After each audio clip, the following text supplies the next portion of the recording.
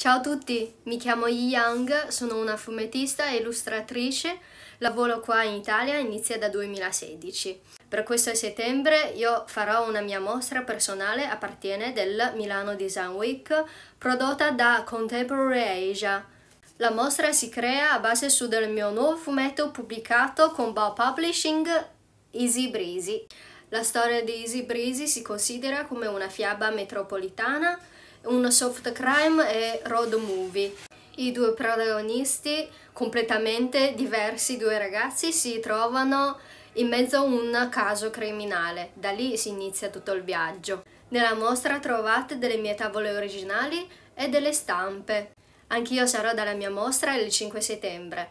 Se vi interessate, se siete curiosi, venite a trovarmi. Io rispondo a qualsiasi domanda che trovate. Non vedo l'ora di raccontarvi ancora di più di questa opera. Ti aspettiamo!